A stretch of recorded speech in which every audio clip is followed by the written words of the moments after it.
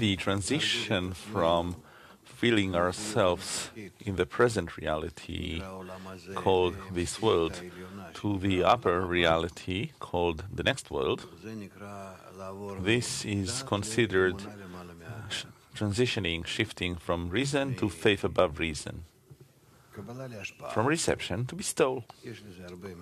There are many words for it. They do not help a person much if he's not in it. Nevertheless, he doesn't know quite what this is about.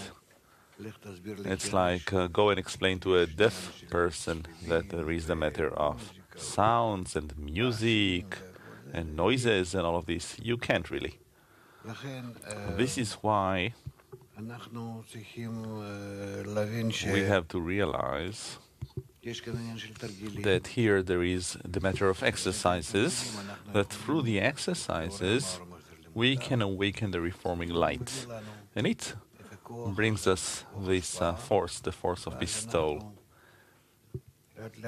Then we gradually begin to think about how can we exist in this force of bestowal instead of in the force of reception. It's possible. When we begin with efforts to be together, that is to annul the will to receive, the personal one, and somehow shift to some extent to the collective will to receive, then by that we begin to feel bit by bit how our foundations change within us. And this is how we reach faith above reason. That is the spiritual method of feeling and understanding, diagnosing, deciding and performing actions that are not within the will to receive.